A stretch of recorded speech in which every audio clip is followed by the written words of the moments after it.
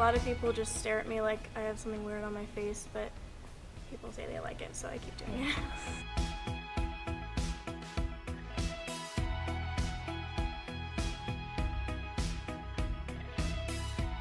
It's important to express yourself in whatever way that you feel comfortable doing. And Shannon Smith is an artist at ONW who expresses a unique style all her own.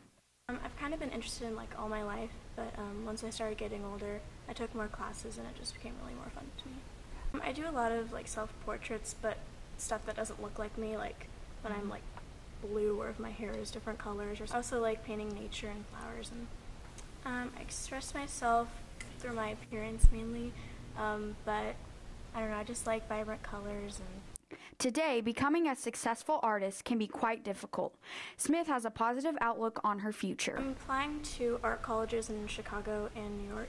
I guess I just want to be able to do whatever I want to do in life, and if art is one of them, then I hope to be able to be successful in it. And I mean, I'm scared obviously to be like a starving artist living without any food, but I don't know, if I'm happy then it'll be okay.